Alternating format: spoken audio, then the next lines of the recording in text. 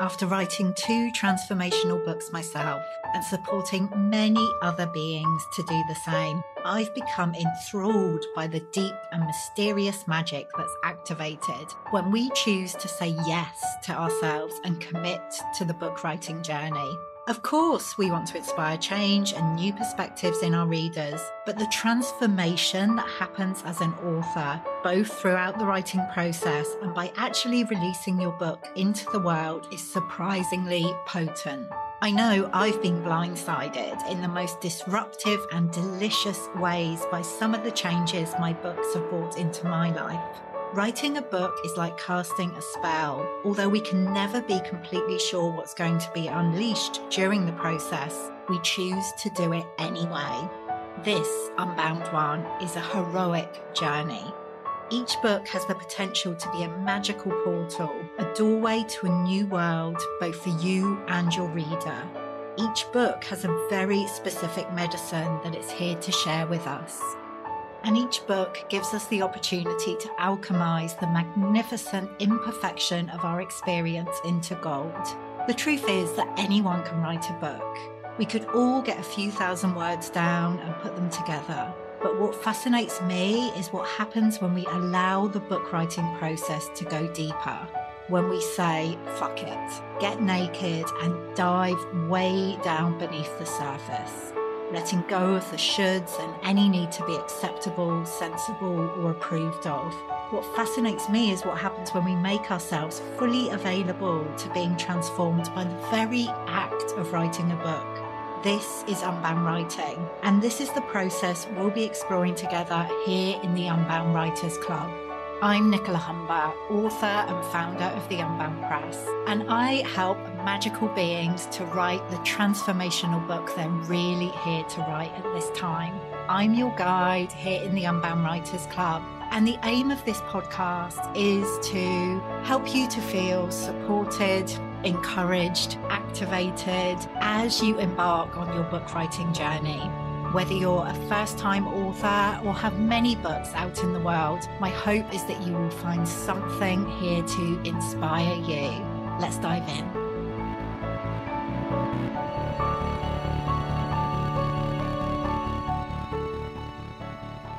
Hello and welcome to the Unbound Writers Club.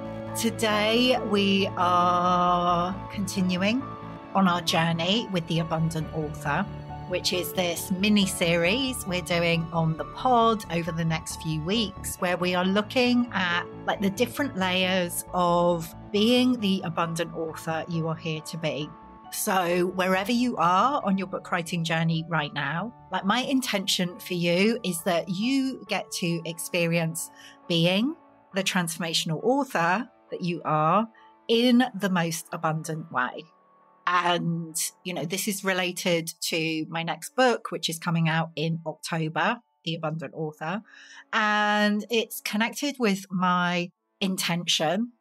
This is a really clear part of the vision for myself and also, for us at the Unbound Press, is that we get more abundance of all kinds. But yes, financial abundance into the hands of magical beings like you. Because when that happens, the world changes. Yeah, that's what we need. We need more, like I say, abundance of all kinds, but certainly financial abundance circulating amongst and through magical beings, soul-led, spiritual, however you want to identify, writers, entrepreneurs, humans, who are here to make a real change in the world. So that is the overarching vision for this work around the Abundant Author. And today we're going to be talking about the first layer of this process, really stepping into the Abundant Author you're here to be, which is around embodiment and intention. And I hope you can hear me because it is literally hammering down with rain outside. So if you hear anything in the background, it is the rain falling against the window. My office is up in the loft at Unbound HQ, aka my home. And there's this kind of big dormer window. And as I'm looking out now, it's very grey. It is very dark, even though it's like, 10:40 in the morning. And like the rain is lashing down. We are, well, as I'm recording this, we've just moved through a full moon. We're in the eclipse portal. So this episode and this series really is infused with that energy. So today, like I said, I want to dive into the embodiment and intention piece. And there's two pieces of this specifically. Like there are different aspects, which I go into more in my book. And we'll be diving into all of this in the Abundant Author Activation, which is a new free online event. It's a 3-day training that I am hosting from April the 8th, Monday, April 8th. So if you're listening to this as the episode comes out, that is next week. So you can sign up for that to be part of it at unboundwriting.co/abundant-author-activation. It'll be in the show notes. But I'm just going to talk about a couple of elements of this today. And the first one is to really tune into what is abundance. And as part of the Abundant Author process, like when we think about creating, especially financial abundance, it's easy to get into a place of going straight for the strategy, straight for the how do we do this? And we can get really bunged up with that. The same as when we're writing our books, when it's yeah, but how? And exactly how is this going to happen? We get very heady and it can take us out of ourselves. It can take us out of our unbound selves. It can put us into a place of contraction when it comes to abundance. And I'm aware that abundance as well can be seen as quite a fluffy word. I'll talk a little bit more about that in a minute, actually. But the invitation is always to start from a place of embodiment and the potentiality of your truest, most unbound intention. I'm not saying strategy doesn't have a place. It definitely does. And that's part of what we'll be diving into later on in this series. And certainly during the Abundant Author Activation. And this will, strategy as well. Unbound strategy, of course, will be a key piece of what we dive into in the Abundant Author Academy, which is a new membership that's launching in April of this year as well. But we really want to be starting from a place of being, who you are on your abundant author journey, what you believe, the energy you embody, how you show up, the intentions you hold, all of these are key. And to anchor into this, I invite you to get really familiar with asking the question, what does abundance mean to me? Last year, I was holding space for the Abundant Author Mastermind, a small group of women writers who were journeying with me throughout the year. And, this was a question we absolutely kept coming back to. And what we recognized, is abundance. And I know you know this, but I think it's important to remind ourselves that it's about so much more than money. Yes, I absolutely, as I said at the beginning, I want you to be and feel financially abundant. And I feel like so many of us who are doing this kind of work, transformational, personal development, personal growth, spiritual work, magical work, creative work in the world, we have spent a long time often not feeling financially abundant, not experiencing financial abundance, because we've picked up so many messages about what it means to have money and to have an abundance of money. Again, I'm going to talk a little bit more about that later on, but this is my hope, this is my intention, this is my dream, that we all, especially you as someone who is doing this kind of work, who is here to write this kind of transformational book, or who's written one, or who's written many, and will be writing many. I want you to feel financially supported. And I want you to be in a state of overflow when it comes to money. But abundance is also a way of being that relates to everything. Just going to the definition of abundance in the Oxford Dictionary is existing or available in large quantities, plentiful. And that can apply to love, joy, peace, health, time, space, energy, connection with ourselves, with others, with nature. And connection is a huge piece of the Abundant Author journey, by the way. We'll be talking about that a lot more throughout this series. You get to experience all of that. And my hope is that you're experiencing an abundance of at least one of those things, or you're aware that you're experiencing an abundance of at least one of those things now. And the more we can be in that energy of abundance, and whatever it is, can you connect with an abundant sense of connection with yourself, with others, with nature? And maybe to do that, you get to walk out of your door and go and find somewhere beautiful outside where you're able to do that. Can you connect with an abundant sense of love in your life, or joy, or celebrate your health if it feels like you have an abundance of health? Whatever it is, what feels abundant in your life right now, how can you connect with that energy?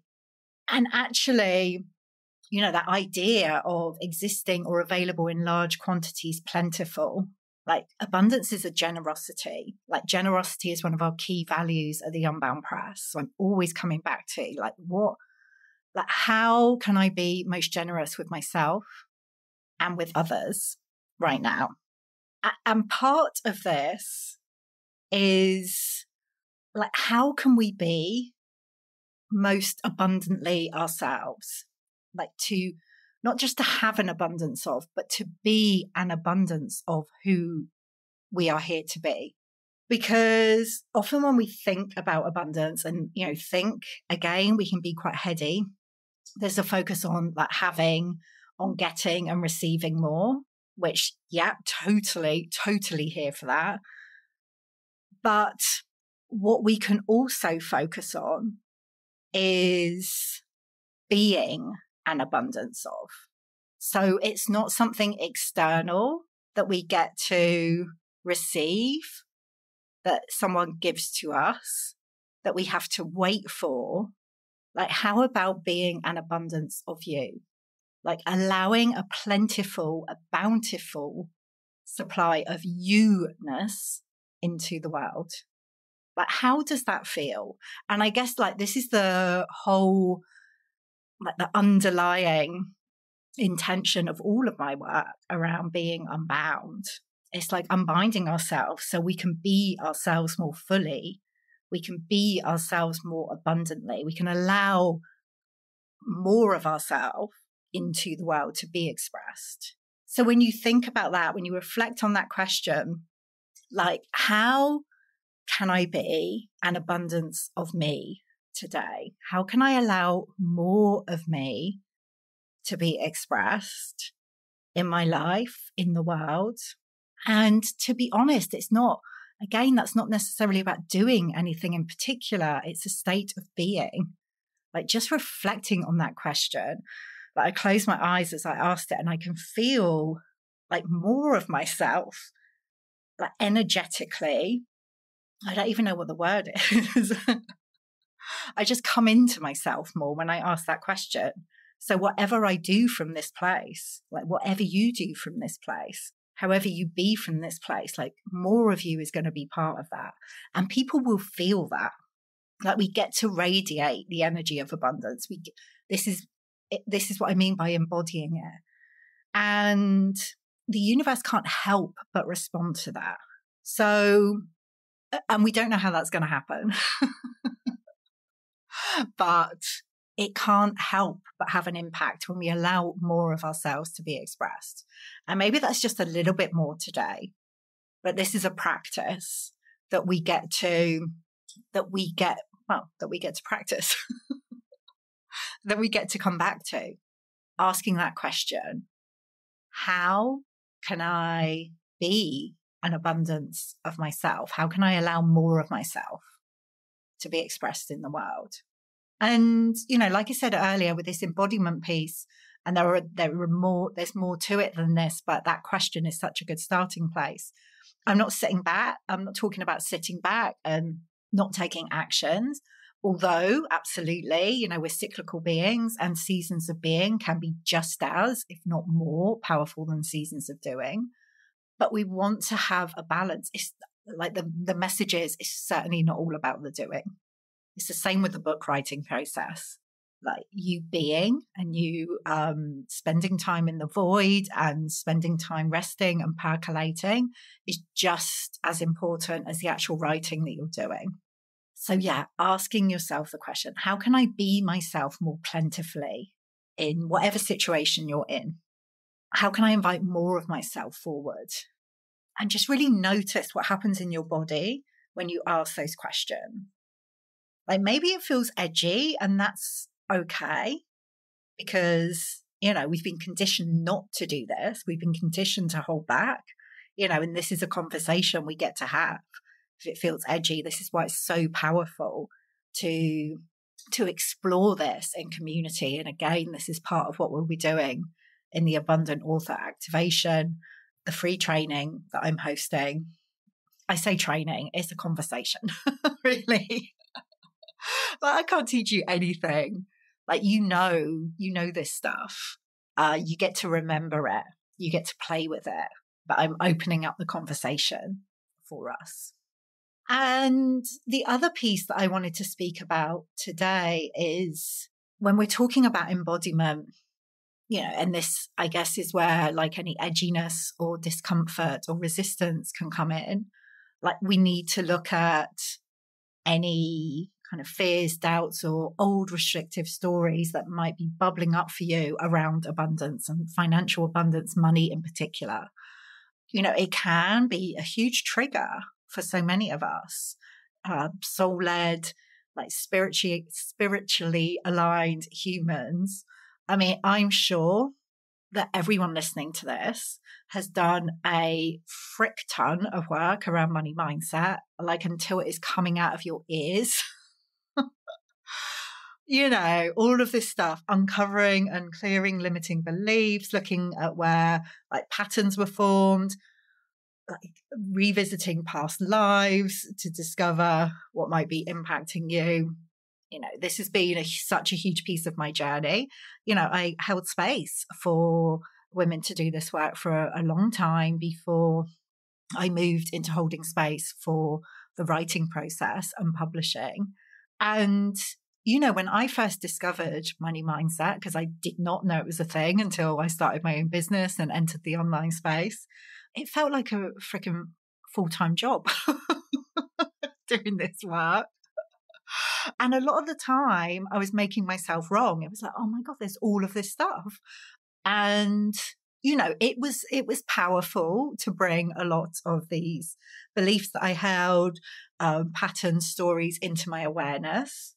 Awareness is always the first step to change.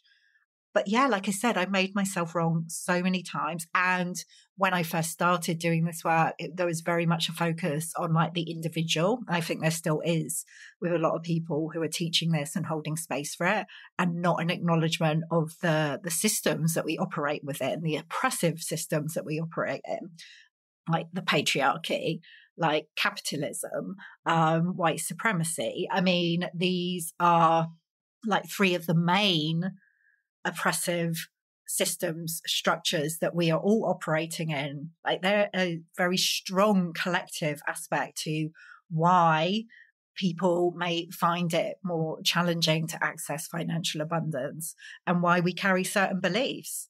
So it's really important to like hold that awareness. We do, like, my belief, my hope is that we get to shift those systems from within. And again, this is like a key part of, I guess, our vision at the Unbound Press with the books that we are creating and holding space for. And not just that, it's not even about the books. I'm going off on one now. It's about the connection and the community that we're creating. Like for me, that is the most powerful thing. Like a community of creative, soul-led, more fully expressed women who are, through their very beings, creating change even within these oppressive systems that we operate within. Anyway, where was I going off on that? I don't know. Like, again, this is all part of the conversation. What I want you to know, I'm not going to dive into like a big piece around like having an abundant mindset. Like, I really want you to focus on the being rather than having to get into the individual stories, like, and beliefs. Like, we can talk about that. That can be part of the conversation that we get to have. But what I want you to know is, and this is what I've realized, we get to access abundance like exactly as we are right now. Like, you don't have to clear every single last limiting belief, pattern, story before you get to access financial abundance. Yes, it's helpful to have an awareness, of what's going on for you, but you don't have to change who you are. Like, it's here for you right now. And I'm not saying that, just talked about the systems that we operate within. So, there's 100% an awareness of that. But my message to you is, like, the most important thing is to stop any ways that you've been making yourself wrong. And, this is why, as part of the process, as part of the Unbound writing process, and it's part of the Abundant Author journey as well, like, we get to acknowledge any fears or doubts or stories that are bubbling up. Like, we welcome them in. It's like, I don't have to like clear you completely, release you completely. And when I say you, I mean my fears, my doubts, my stories, in order to create, receive, be who I want to be. Yeah. It's all part of me. I just get to invite it in. It's part of me being fully expressed. I get to know it. I get to journey with whatever's coming up with me. And that is not a barrier to me creating, receiving, being what I want to be. And it's the same for you. It is the same for you. So yeah, awareness is powerful. We don't have to be any different in order to access, create what we want to create in the world. So I think that's the message I'm going to leave with you today. I mean, I guess, I don't know. Do those two pieces contradict each other? No. Like, I'm inviting you to be more fully you, to be more abundantly you, to tune into that question, like, how can I be myself more plentifully, more bountifully, like whatever word feels good for you.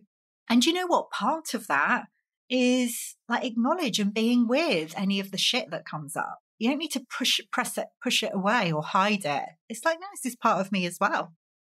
This all gets to be present. And this is what enables me to be the abundant author that I'm here to be. So embodiment and intention is where we begin. I haven't spoken so much about intention. I feel like that's something we'll dive into more during the Abundant Author activation, and certainly in the Abundant Author Academy, the new membership. If you would like to be part of the activation and you're listening to this before April the 8th, then you can sign up at unboundwriting.co/abundant-author-activation. Get your free ticket. Come join us over there. And this, we're going to be diving into more layers of the Abundant Author journey over the next few weeks as well. So I hope you'll join me for that. Anything that sparked off for you today, any insights, and certainly any questions, let me know. The best place to find me is on Instagram. I'm at Nicola Humber. Always really happy to receive your messages. And yeah, go forth and be plentifully, abundantly you. I'll see you again soon. What do you do when you want to write a book, but the usual approaches are leaving you feeling restricted, pressurized, not at all enough, and pretty dry, to be honest? You find another way, of course. And if you are listening to this My free unconventional book writing guide is going to be perfect for you. It's designed especially for soul-led coaches, healers, and mentors who want to write a transformational book without spending hours on end chained to a desk. In it, I'm giving you my unique spin on the top 10 questions I hear from would-be authors, and it's going to help you liberate the way you write forever. Download your free copy of the guide now over at nicolahumber.com/10, the number 10, 10 hyphen questions.